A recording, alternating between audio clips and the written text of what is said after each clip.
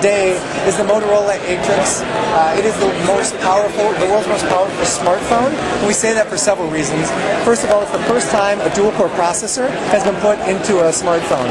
This allows you to maximize the power and speed, as well as minimize the battery consumption that you have.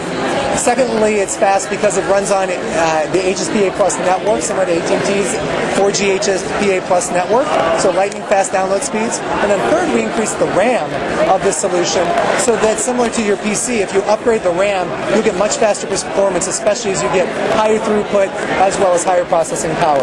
You can see that it's actually quite responsive.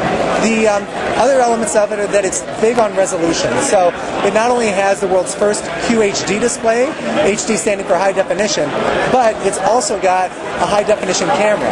It's got one camera on the front, which is a VGA camera, and then a high definition camera on the back, which allows me not only to record high definition video, but then play it back on a very bright and sharp high-resolution display, displaying a 24-bit color depth, which is bigger than what you'll normally find today. Resolution exactly? 960 by 540. Wow. So yeah, it's 35% more pixels than you'd find on something like a AMOLED screen today. And it's also got a 20% larger viewable area than you'd find on a 3.5-inch screen. So it's bigger and higher resolution than a lot of the phones out there today. The other thing is that it goes up to 48 gigabytes of internal storage. It comes with 16 gig on board, and then you can put in a 32 gig card to actually have 48 gigabytes of storage. So between the speed, which is supported by the dual-core processor, the HSPA Plus network support, and the gig of RAM, between the resolution, which is the first QHD resolution device, and the HD camera on the back, as well as the memory and Moto Blur, this is the world's most powerful device. It also has a security mechanism, which is a fingerprint sensor on the back, so you no longer need to type in any PIN codes to actually have your device secure. You can actually just swipe it and get right in and make the phone call as quickly as possible.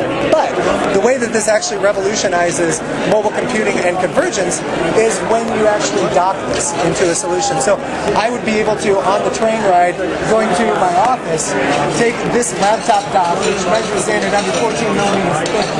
It actually also has a huge battery which charges the phone at the same time, and it's thinner than most people's smartphones. I can flip up this in the back, I can take my phone and dock it there, and it will in less than 5 seconds, boot up into a full computing environment. Now you'll see two things here. One, on the right, you'll see that I actually have all of my web computing windows or browser. It supports Firefox 3.6.13 as well as Adobe Flash 10. So you'll see more of the web faster. Then secondly, on the left-hand side, you'll see the mobile view, which is actually my Android phone. Now all of this, again, is being powered just by the phone. There's no intelligence, no processor, nothing in this laptop other than a battery, a screen, a keyboard, and a mouse. It determines what apps come up on your dock down below. Down here, there's a set of predetermined apps, and then you can add other shortcuts, similar to other computers that you might find. So I can put a bunch of bookmarks down here and other applications. So those are installed on the phone itself.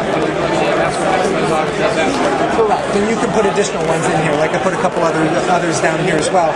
But it allows you to have a full computing environment, not just with your Windows and your online computer, but also with your smartphone. So